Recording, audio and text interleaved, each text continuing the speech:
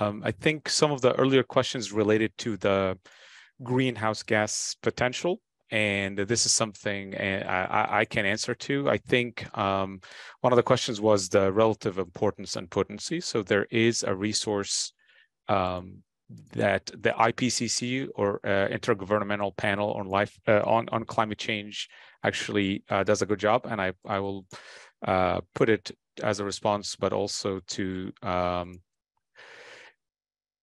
and I will be putting it in the. It is in the Q&A, but it is really lists the potency of these gases, and some of the higher hydrocarbons have a much higher, in the hundreds or thousands, carbon dioxide equivalents. So really, these gases are emitted in such small quantities, but can have a very high global climate change potential.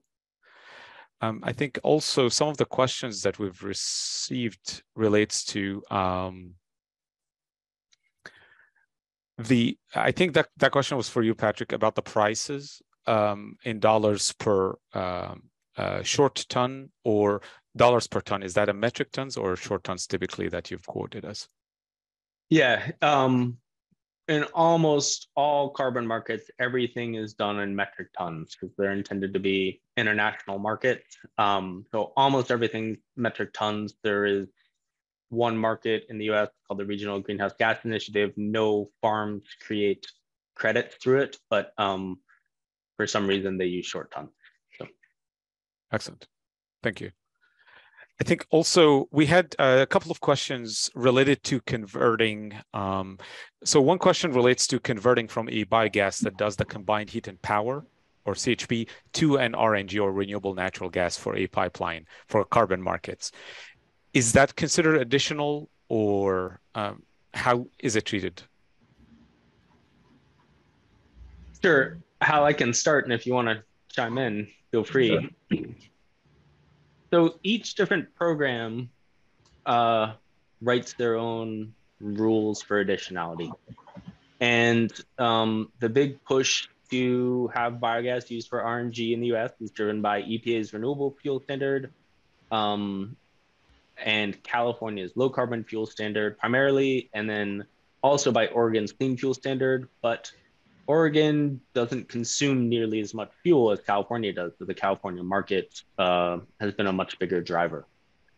California wrote their rules to say that as long as there is not a regulatory mandate to require installation of a digester, that everything is additional.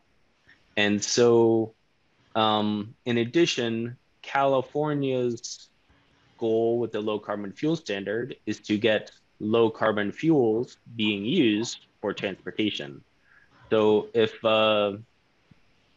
dairy was or swine farm was producing electricity in a CHP unit, and that was going onto the electricity grid, and then they converted to renewable natural gas, and there was a contractual pathway to get that gas used in California, California would consider that a new and additional activity because that is new low carbon fuel coming into California to meet their goals. Yeah, and if you're looking at it from the offset side, how you destroy the gas is kind of, in some ways, immaterial.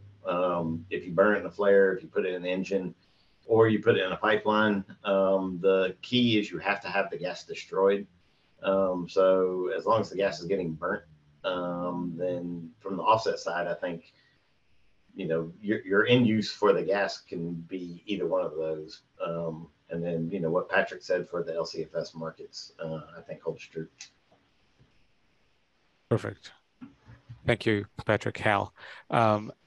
I think also some of the questions, I think I see a question from Jessica related to adjustments for the current carbon markets, or what are the challenges that the current structure of carbon markets are facing from your own perspectives? You want to start that one, Hal? Give you your perspective. I'm sorry, can you repeat the question? What are the biggest adjustments that needs to be made for the current carbon markets in order to move forward or to basically grow or advance? So, right now, I think the carbon markets are as, you know, hot of a thing as they can be. So I'm not sure, exactly what you mean by advancing or whatever, but right now I think they're very healthy markets. The rates that these projects are paying back to the people who are investing in them seem to be, based on the activity the calls and everything we get from people. I think it's a very, very healthy kind of market right now. It depends on, there are definitely some stumbling blocks along the way, and I think the registries do a really nice job on trying to correct some of those stumbling blocks. So, when there's regulatory issues, it used to be if there's any kind of regulatory issue on the farm, then they lose the whole reporting period worth of credits. And then they kind of reevaluated that and said, no, let's just, chop off the part that the farm, if the farm had a freeboard violation or something in one of their ponds, then, for a week, then they just lose the credits for that week. So, there are continuous improvements being made to the program by all the interested parties. So I think, it does seem like a pretty healthy industry, I guess. Yeah, I agree with Hal on all those things, and we'll also speak to a couple adjustments that would be good. So, and that we hope to see. So, speaking just sort of on a smaller scale first, with California's low carbon fuel standard, the price has dropped over a couple years from $200 a ton to 60. And the reason for that is because there is so much ultra low carbon dairy renewable natural gas being produced. And there's a lot of renewable diesel being produced from crops, millions, billions of gallons of it. So that is, it's not biodiesel that congeals when it's cold. It is diesel fuel that is called a drop-in fuel. It's chemically equivalent to fossil diesel. And so it has essentially flooded the low carbon fuel standard market with supply, and there's not enough demand to keep up. So demand is driven by the target of the whole program, which is to reduce the carbon intensity of average fuel in California 20% by 2030. And CARB's in the process of rulemaking to strengthen that target, to take it up to maybe 25%, maybe 30, maybe 35%. So when they increase demand, market price should come back up, and they want the price to be high, but not too high that it's going to impact costs to consumers at the pump too much, but they want it to be high in order to drive private investment. So that's one adjustment. I think the other, on a more global scale, is how to scale up voluntary markets. There are many protocols that have been used, but there are some that have just failed. They were too complicated. But if we think about the scale of the problem and the urgency of the problem, and the fact that many people all over the world, certainly not everybody, but many people really want to drive resources to this quickly, how would you go from having a relatively small number of fields in the US currently producing soil carbon credits to having many millions of acres doing it quickly? And how would you manage the integrity issues of double counting and things like that if you were going to scale up quickly? So there are lots of people working on those challenges and those questions. There are organizations dedicated to it, like the Voluntary Carbon Markets Integrity Initiative, and then the other one, the acronym's escaping me right now, but so I think those are some of the adjustments that we hope to see. Perfect. Thank you. I think another follow-up question related to your perspectives, both of you, is the insights on why the prices of credits are lower now, and are anaerobic digester projects still financially viable at these costs? Yeah, I think Patrick just maybe answered part of that. Patrick, I'll let you talk about whether they're financially viable. I suspect they are because we keep getting calls about it. But Patrick, maybe you can speak to that.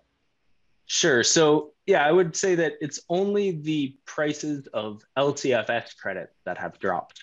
In all of the other markets, generally, well, the RIN market ebbs and flows, and it was at historic highs and is not at those historic highs anymore.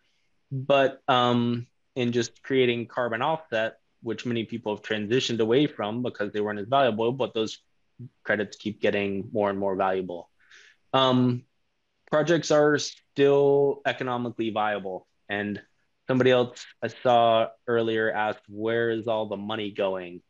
Um, when LCFS credits were at $200 a ton and you could stack EPA renewable fuel standard credits on top of those, it was kind of like multiplying the value that projects were seeing in 2012 40-fold. So there was